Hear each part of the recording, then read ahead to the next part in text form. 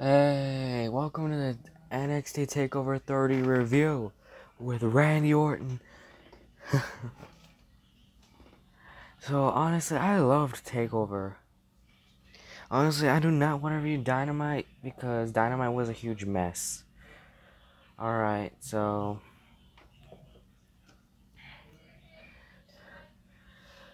the kickoff show, the match was Breezango versus Legado de Fantasma versus Lorcan and Birch.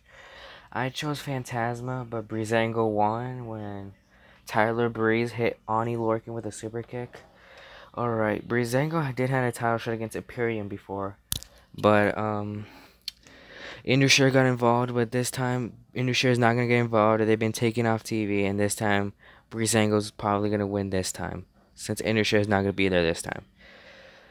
So I hope Breezango will get their first titles, because I really need to. I really want them to have a title. I don't care if it's a tag title or a 24/7 title. I just hope it's a title. But yeah. So Breezango won when, Tyler Breeze super kicked Ani Lorcan and Breezango won. And then NXT went on the air, and the match kicked off with a very great match. And it's Timothy Thatcher versus Finn Balor. Timothy Thatcher was grappling, it was like trying to hit a lock on Finn Balor, and then Finn Balor hit Timothy Thatcher with a submission. And then Finn Balor started coming back. He hit Timothy Thatcher with a double foot stop, and then went up top and hit the coup de grace, and then hit Timothy Thatcher with the 1916. Alright, and then the next thing, and then Sasha and Bailey were guests, and Cesaro. Alright, the next match was the Fatal 5-Way North American title ladder match. Damian Priest had a really badass entrance. Bronson Reed has new music. So everything went into chaos, like good chaos. So Grimes got split when he climbed 2 ladders and he got split. Bronson almost got sandwiched. Dream and Grimes team on Priest and Reed and take down everybody, and then they were a quote-unquote team with Johnny Gargano. And then they did a really good combination when Bronson Reed was holding Cameron Grimes with a power bomb, and then Cameron Grimes suplexed Damian Priest.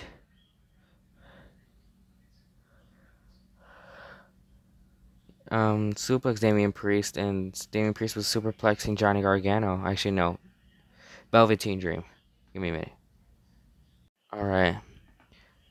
So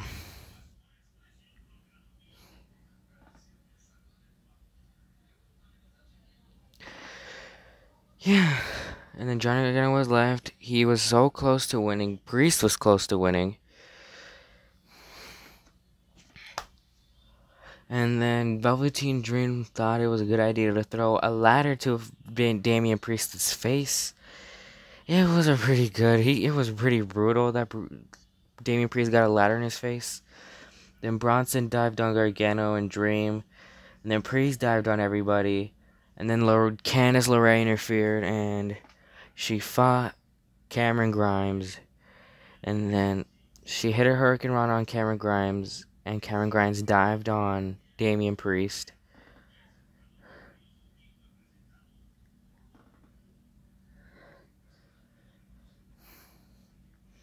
And then LeRae almost decided to interfere for Bronson Reed. And then Bronson Reed carried Candice LeRae on his back. And then Bronson Reed splashed on Gargano, which killed him. Almost killed Gargano. And Candice LeRae was out of the fray so far. And then Bronson Reed tried going up the ladder. Then he got stopped by Cameron Grimes. And then Cameron Grimes tried going for the ladder, and then got stopped by Velveteen Dream. And then Damian Priest chokeslammed Bronson Reed.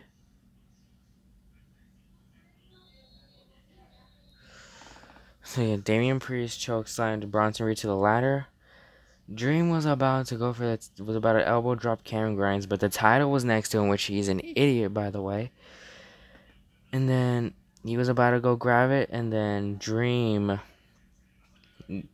Bronson Reed tipped the ladder off, and Dream almost went over the barricade and landed on a table, which killed up Velveteen Dream. That means Velveteen Dream is out. All right, and then Bronson Reed and then Bronson Reed tried, and then Johnny Gargano interfered, and Cameron Grimes was there. Bronson Reed got taken out. Then Cameron Grimes got taken out. Then Johnny Gargano was. Alright, let me just tell you this. The title was clipped up, was clipped off, and Damian Priest and Johnny Gargano were holding it. And then Damian Priest kicked Johnny Gargano, and Johnny,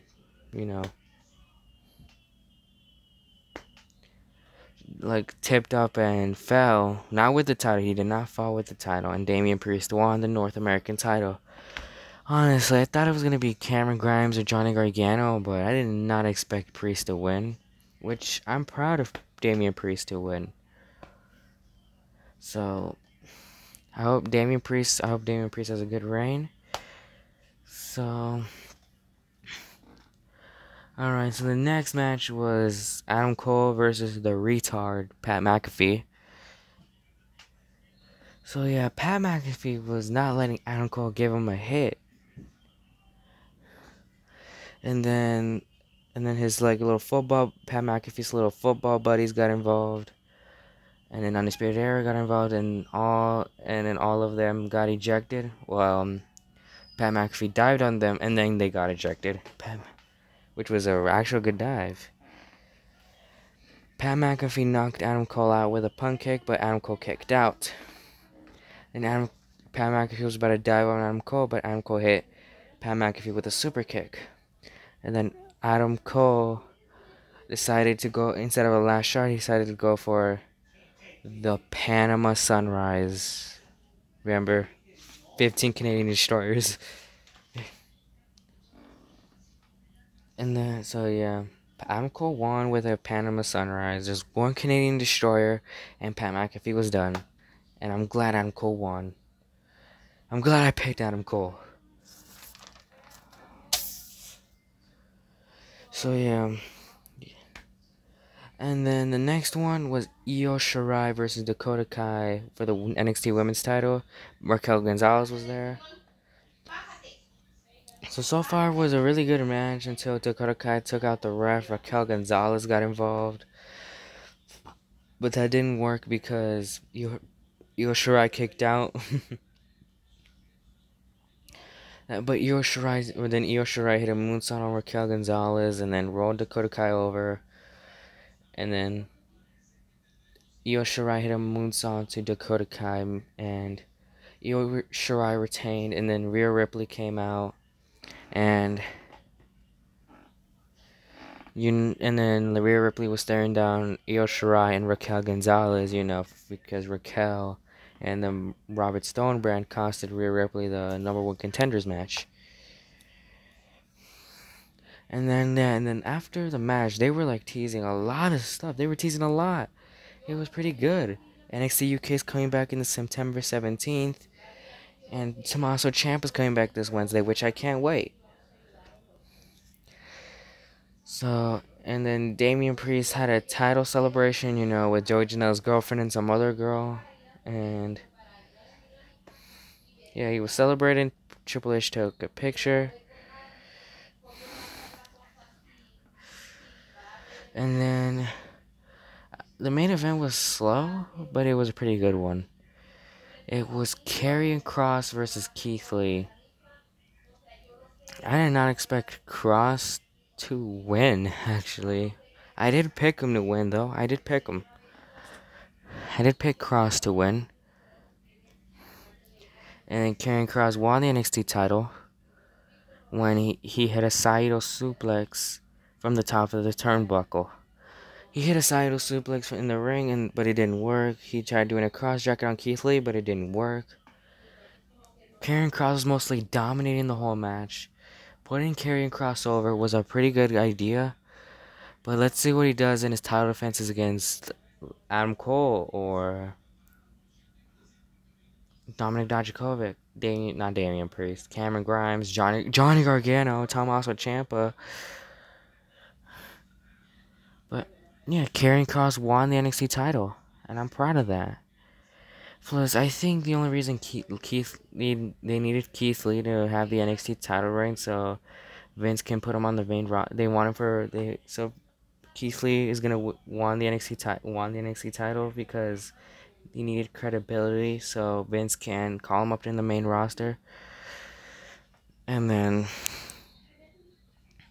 that was a pretty good one. Karrion Kross is NXT champion. Keith Lee might get called up to the main roster.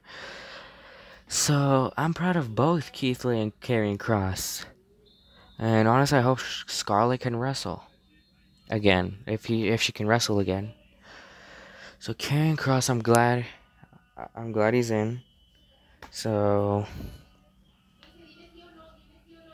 it's honestly a pretty good takeover. It's a really good review. So alright, so this has been it for the NXT Takeover 30 review. So leave a like, leave a comment, and subscribe. And leave a comment what was your favorite part of NXT Takeover 30. Alright. Alright, this is it. Bye.